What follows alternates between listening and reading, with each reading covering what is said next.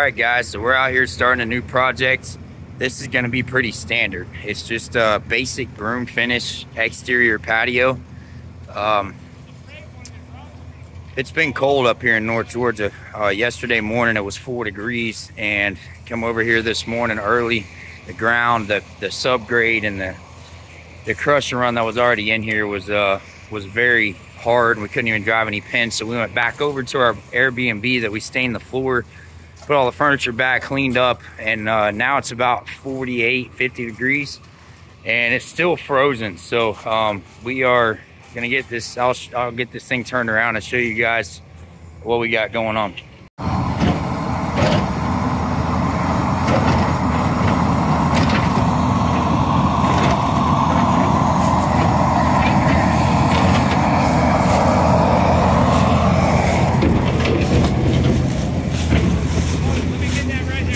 All right, so you got Aaron over there. He's raking gravel around, getting the grade good. Guys got this formed out here. So this is 10 foot out from the house, and this is 40 feet from that wall all the way down to this point here. And we're gonna run this thing straight over to that metal pin. It's 5 feet wide. Couple things I want to point out is we chipped out this concrete that was flowed way out right here. So we chipped all that out. Had to cut this back a little bit more because we're going 2 foot past the door, and we have our basic 1/2 inch expansion up there. It looks like they doubled it up. I have not been here, but they got it to where it's flush to this threshold, so that way when we pour up to the top right here, the concrete can't get locked in there, and it allows it to move a little bit.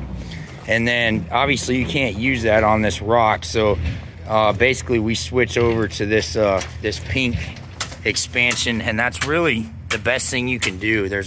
I haven't found another option. If you guys have for rock that goes in and out for expansion, comment down below and let us know, because we're always open to learn new stuff. So the guys are putting the gravel in, and they have all these temporary supports out here. So they have these tent braces, and we're gonna be digging pier holes, plumbing down from where those posts are straight down here, and this is where we'll cut our tool joints, and they'll be every 8 feet. But you can see they got this temporary supports up so we can pour this concrete, and we'll keep you guys updated on the process.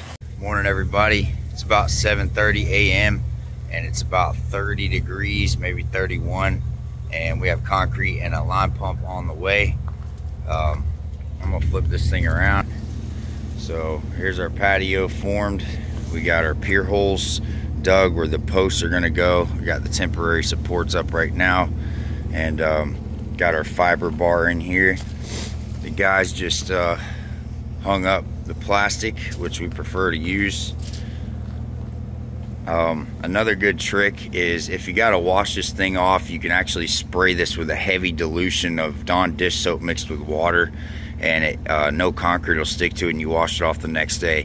In this case, we're not going to be washing it. This is all going to be tool jointed, broom finish, and then we'll seal it. So if you notice, you got some rocks up against that expansion. We had some that loosened up a little bit. Once again, it's been probably a week and a half since we've been here. We are like clean freaks. People hire us to pour their flatwork and not splatter their walls. So that's pretty important to us. And so yeah, everything's good to go. Got our rebar in here, got our tools unloaded, everything's staged. We've been here since 7, mud's at 8. We like to have plenty of time to get everything prepped. We're gonna tool joint this thing so it's 40 feet from the wall down there where Aaron is out to this corner, and we're gonna cut this right off this corner and then tool joint this every 10 feet. And then our walkway going to that door is 5 feet. So we're gonna tool joint off of this corner. Concrete hates inside corners, inside 90 degrees like this. As the concrete shrinks and tightens, it pulls against that wall, and it always wants to crack on a 45. So another huge tip that took me some years to figure out is I would tool joint off of these, and then I would wonder why I would still get cracking. And what would happen is I realized that my tool joint, the center of it may be over a little bit, and it does no good. So what you want to do is make sure your tool joint, the middle of it is here, or even just slightly past it, so when it cracks off that inside, it'll catch one of these joints most of the time. You can't ever guarantee that, but we have good success with that. So Shiloh's taping the threshold. Like I said, got all our tools out, proper preparation. It's a huge thing. So we'll update you guys on the pour. It's gonna get up to about 65 degrees today. Right now it's close to 30, but we went with straight cement and hot water and 1% non-chloride accelerator, so this stuff should kick, but it's not going to be in the 60s until later this afternoon. My prediction is that we'll be broomed and out of here by 1, but we'll see. We'll let you guys know. All right, we got Southern Concrete Materials, and we got Mashburn pumping. Got this line pump ran down here. Got about halfway poured out and screeded. Aaron's getting all his clothes off, he's getting hot. So we're pouring on a pretty tight slump. I would say that's a good 5, maybe 5.5, but I'd say closer to a 5-inch slump. We want this stuff to set up, so you can see the guys got it screeded, just using a regular 2x4, and I'm just magging the edges as they screed, and Brittany's using a come along rake behind them, and we're trying to mag this top edge the best we can, because we know we can't get out there and mess with it again until we get on knee board. So you want to try and lay that down as best as possible. The rebar's getting pulled up as we go, and just lift up on it throughout the process, and we're getting there. All right, so we started about 8 p.m., maybe 7:55, and it is 8:35, so it took us 40 minutes to get this poured out and screeded. Like I said, it's colder right now. It's probably warmed up to 34, something like that, but we did pour this on a tighter slump. You can see where I kind of sprinkled some mud and some holes, but we screeded this with a 10-foot board all the way down, and then we turned right here with one man on a 5-foot and worked our way out, and we're about to put a bull float on it. It is tightening up pretty quick, which is what we want. We're gonna bull float it, cut some joints, do a nice broom finish on this thing. May do a cut-in border out here, 8 inches to a foot wide, just so those posts sit on there. It allows us some expansion if it wants to crack off of that, but we'll see. Not necessarily necessary, if that's a phrase, but looks good, has some character, and it does have some functionality to it for these posts. So Brittany's down there magging the edges. I'm gonna bull float here soon, and we'll get it edged and jointed and update y'all. Okay, everything is bull floated, magged real nice. Personally, I like to wait to edge. I even like to wait to bull float. I do not like to bull float when it's real soft. In my opinion, it just pushes down and kind of takes the point of your screed away, the flatness of your screed. So I like to wait till it tightens up a little bit. Same thing on the edges. Everybody does it different, but Shiloh's starting to cut our joints in. We decided we're gonna run a border around here. It's an 8-inch border. They're putting 8x8 posts on here, so this will give the concrete some relief.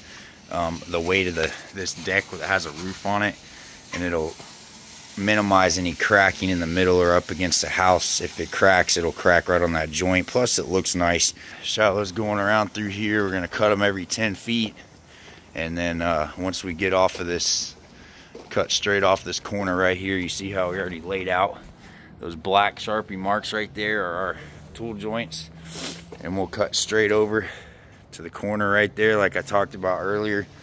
And we got a Sharpie mark here. It's really best if you put a screw or a nail in there. Personally, I like to put them on the back side, because you end up losing them on the top, or they get in the way, especially if you use a screw.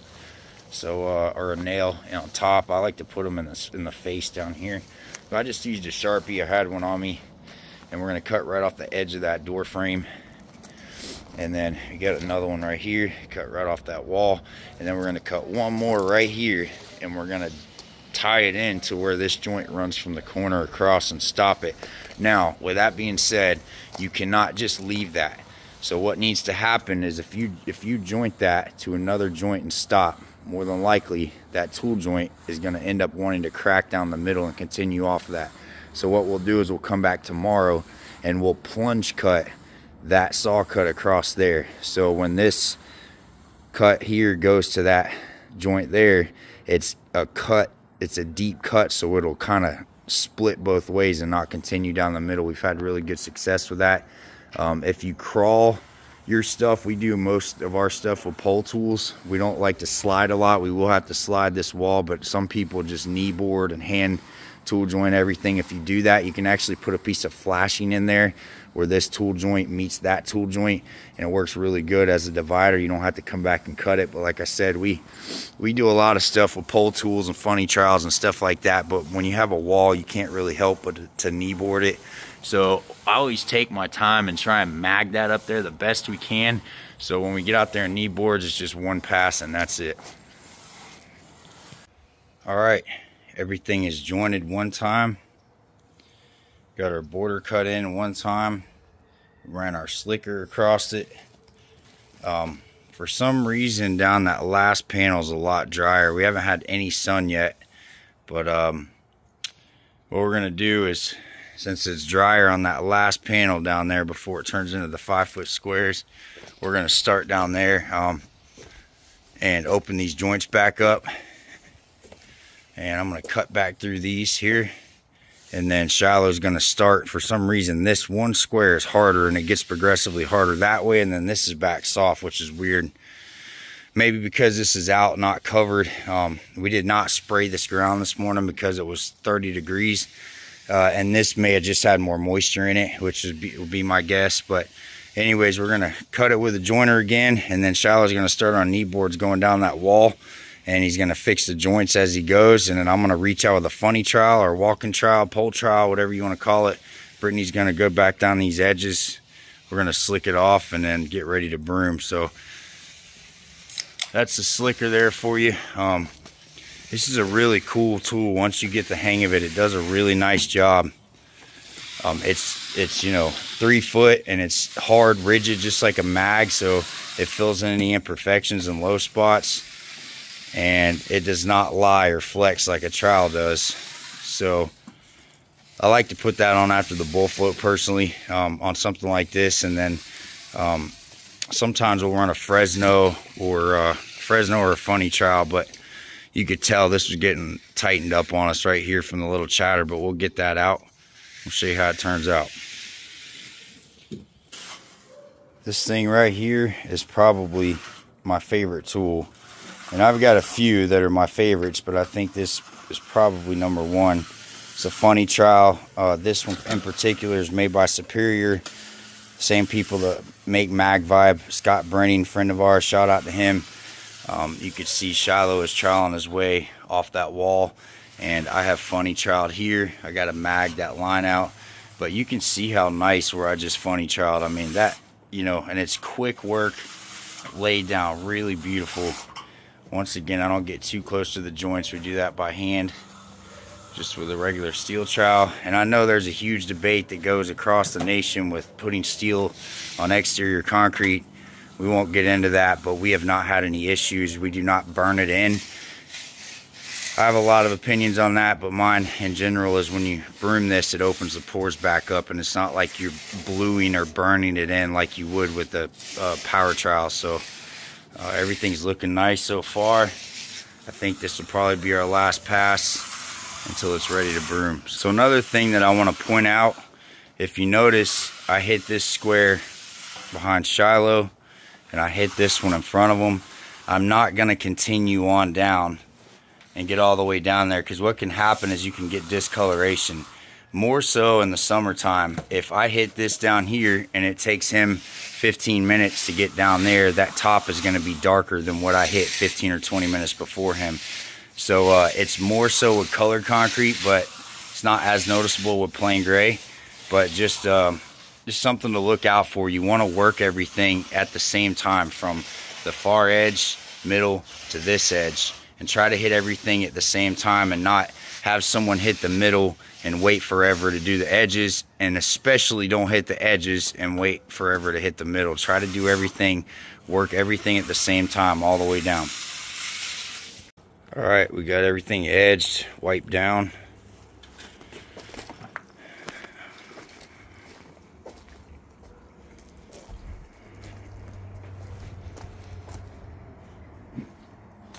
So I will say this, as we're waiting on this to broom it, I made a mistake here, communication error. We were supposed to tool joint off of this corner right here and come all the way down to this screw. Once again, my fault, is communication thing, but by the time I caught it, this was already tool jointed. And you know, I mean, it's all right. It's the way we tool jointed and kind of went over off the inside of this rock right here. You see that, how it's a little bit over, so when it wants to crack on a 45, more likely it's going to catch that. The problem is, once you tool joint something like that, you're pushing the aggregate down, so you have to fill that back with more aggregate. If you just think you can put cream in there, it's just going to crack wide open, because there's no strength in that. It's just paste. So instead of filling that up, we just left it. And the good news is that is right on every 10 feet. And the other side of the coin is, it's not really good to joint right where you're going to put your post, because it doesn't allow the concrete to want to crack there. It kind of locks it in, so the post is going to go right off that corner. So in theory, it's actually better that happened. But yeah, everything's wiped down good. Shallow crawled the edges. Funny trial, Brittany did these edges out here, and everything's smooth and nice. Just waiting on it to dry. And this is a pretty simple job for you guys to pour concrete. I mean, there's nothing complex about this at all, but it's just, you know, showing our process and how we do it. Another thing I'd like to point out is, I like to pull the plastic as we go. I did not do that, but you can see when it starts to get windy, you get spots that some of the paste flakes off. And so that's tough to broom around. We need to try and get especially that one out of there. But for the most part, it's all good. We don't have much of that. But that's one thing I like to try and pull it as we go, especially with just broom finish stuff. So we're going to wait and put a broom on this thing soon. All right, it is 1:42. Got everything broomed. Shallow is stripping. My prediction was 1 o'clock, but in my defense, I'm a little off. But the water was not hot. It was 50 degrees, and we ordered hot water in our truck, so we were close. But yeah, got everything broomed. Broomed this direction, straight forward and back, and then we broomed the border that way. And I mean, pretty nice looking job. So we forgot our sealer. We're actually going to use a water-based water repellent sealer on this, and you can actually do it the same day. I mean, you don't even have to walk on it. You can just spray it out there. It's a cure and seal, but it works really good. It's made by Surf Coat. There's other manufacturers that make it. But we will get this thing sealed up tomorrow and show you how it looks.